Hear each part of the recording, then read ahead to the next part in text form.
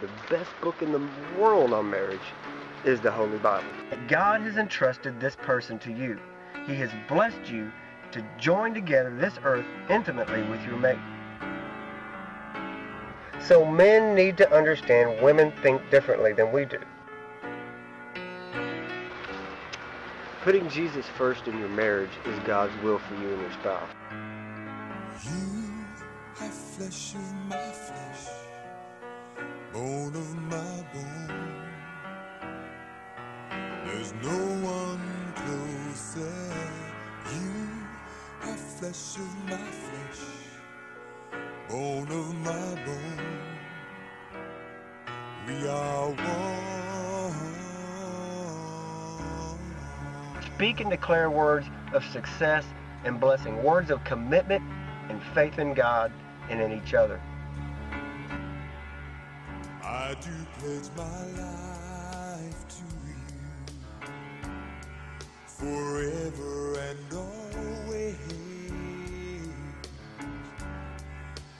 I will take good care of you and shower you with praise.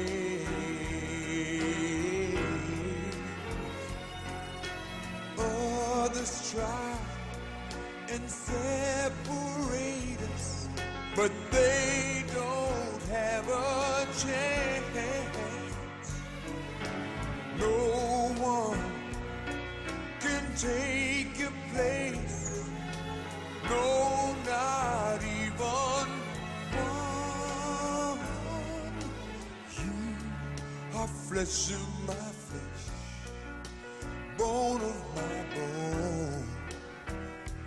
We are one.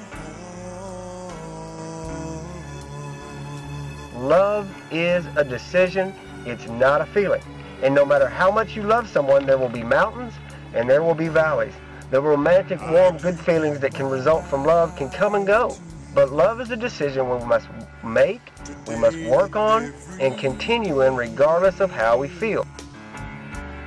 We pray together, we read the Bible together, we attend church together, we fast together, and we serve God together.